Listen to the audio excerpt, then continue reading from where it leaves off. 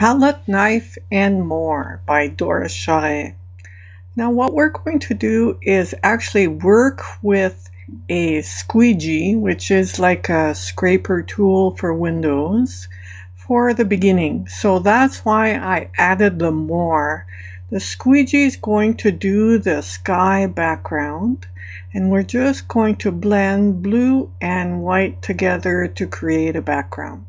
So just take your squeegee and mix it all up. Just keep working until you're happy with what you have. Now we're going to add the basic shapes to the mountains by just adding just marks really with the squeegee.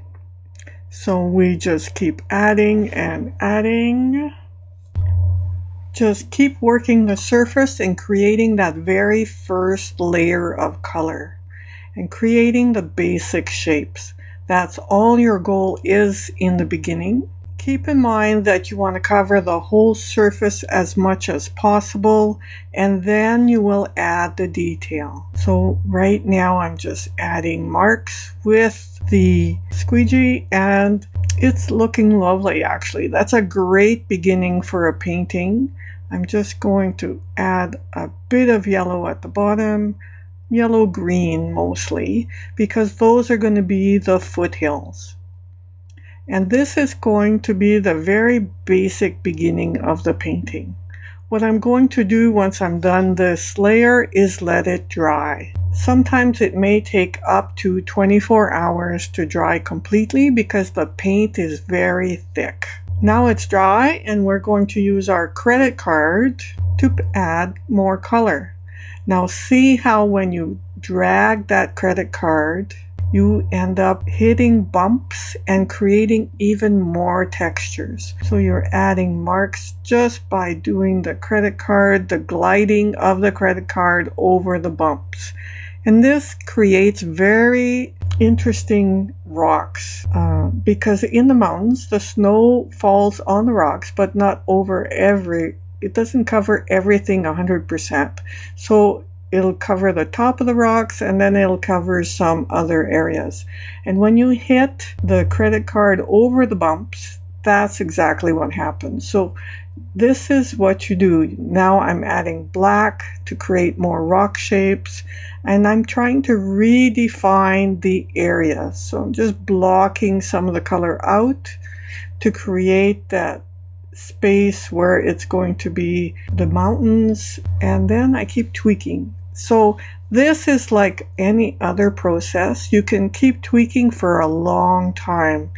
The hard part is deciding when you're done. What I want to do is create some kind of link that will bring my eye into the painting so we look at it. So I'm going to add marks that transition and bring my eye closer to the mountains. I'm adding paint, I'm adding a few different colors, but if you notice, it's a very limited palette.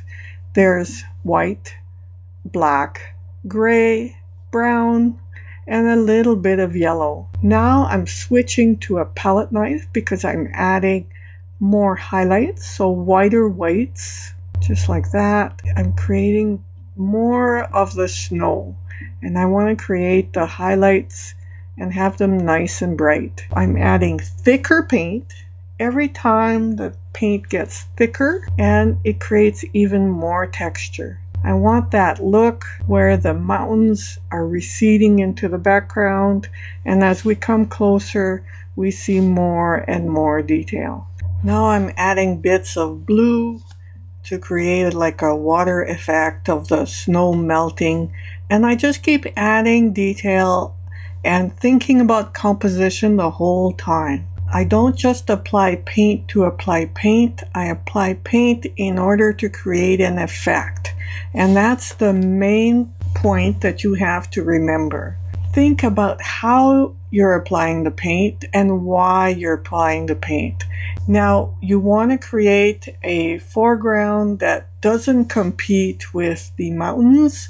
So I'm tweaking with a little bit of gray at the bottom and lessening the contrast of the whole effect of the paint. So I'm creating almost a duller area at the bottom. Now we're going to add more detail with the palette knife. I'm going to go for darks. And this time, see how the black hits the highlights, hits the bumps. I will keep adding to this painting, probably for weeks and weeks, and just tweaking a little bit here, a little bit there all the time. I'd like you to do the same. Play with this. Enjoy the whole process. So this is palette knife and more. So we'll see you in the next section.